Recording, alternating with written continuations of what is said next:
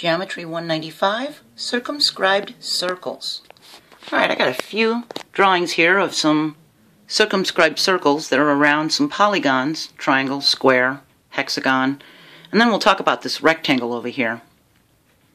A circle is circumscribed around a polygon if each vertex of the polygon touches the circle at one point. See how these all touch at one point? They share the same radius. So the polygon and the circle share the same radius. The polygon can only be as big as the circle lets it be. This triangle can't be any bigger than the edges of this circle because it's stuck inside. See? So the bigger the radius is, the bigger the polygon is. Does that make sense? So, a circle can be circumscribed and inscribed around, well, should have said around there, a regular polygon.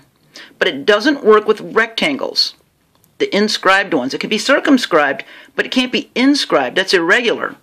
See how the vertices don't touch the circle? So that doesn't work. So, each side of the polygon is actually a chord in the circle. See how the chords?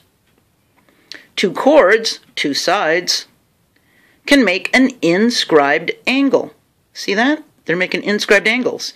You can find the degree measure of the intercepted arc with that. Isn't that amazing?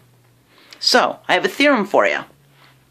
All sides of an inscribed polygon are chords of the circle. That means all the sides of the inscribed polygon are lines that go from one point of the circle to another.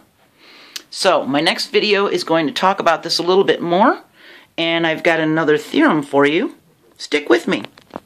We'll keep talking about these circumscribed circles. See you next video.